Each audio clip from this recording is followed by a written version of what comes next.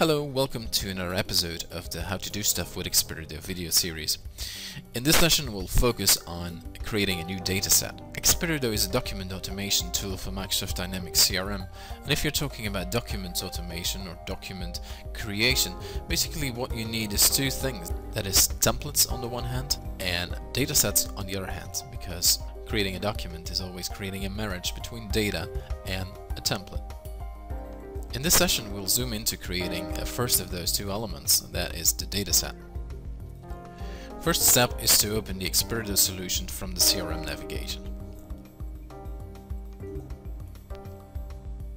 The solution is used to manage the document automation platform, to create datasets and to create templates. There are two ways to create a dataset. Either you go to the overview of datasets, which you enter from the navigation right here, or the quicker way would be to use the quick link that is over here. For this training session I'm going to use the quick link. First step in creating a new dataset is giving your new dataset a name and a description. Let's make a quote dataset for instance.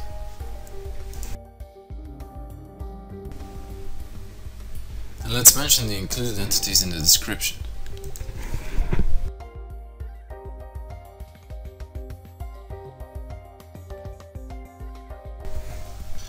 In this first step of the process you also select the primary entity of your dataset, that is the starting node of your dataset.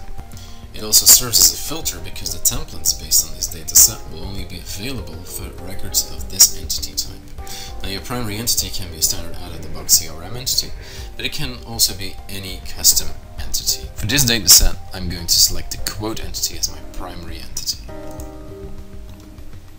So let's move down to the queue. Second step then is to build my actual dataset. Now as you can see there are two columns here, one on the left where you can add related entities to your dataset, and one on the right where you can select or deselect fields for the entities in your dataset. To be more precise, the left column provides all the many-to-many and one-to-many relations of your primary entity, and the right column gives an overview of all the fields and the many-to-one relations of your entities. Now for your quote dataset, you may want to include quote products as a one-to-many relation.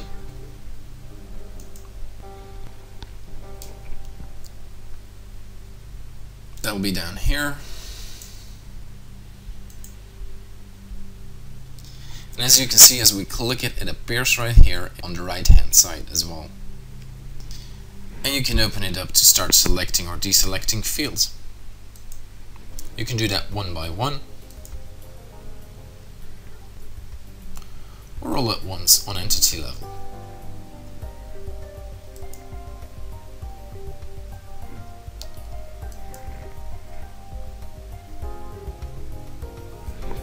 Now as you can see, some of these fields have a plus sign in front of it, and that means that there are underlying entities there which you can select as well.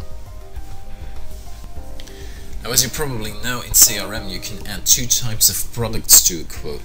Either existing products or write-in products, which are products that you create on the fly specifically for the quote that you're making. Now all of the data of write-in products is already included in the quote product entity, but the data of your existing products is not, so you'll need to pick that up from the product entity underneath existing product, which you have right here. And I can do exactly the same thing if I want to include data from my potential customer. Now, potential customer is a field underneath the quote, so I'm going to close this and open the quote entity up. And then move down to the potential customer field. Here it is. Open it up, and as you know, a potential customer can be either an account or a contact. Now, let's say it is an account, so I'm going to select account here. Which means in my dataset, I will have quotes, quote products, products and accounts, and if I want to include the primary contact of my account, I can do that in the same way. Move down to primary contact,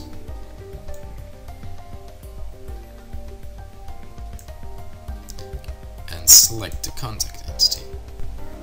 Let me save that dataset. and move on to the final step, which is creating a sample. Now you don't really have to do that, but it's pretty handy for template designers. The template design add-in for Microsoft Word has a preview function and a field inspector function that allows template designers to test their templates against one or more sample records in your CRM database. And this is exactly where you select these sample records. To add one, just click the plus icon over here, give your sample a name and select the desired record. I'll simply call it sample 1. And I find the sample record by typing the first letter or using a wildcard character. I'll save it. And there you are. You can add more samples by hitting the plus icon again here, but for this dataset I'm just going to leave it at one sample. That's it for now. Thank you very much for watching, and I hope to see you again soon for another episode of How to Do Stuff with XperiDo.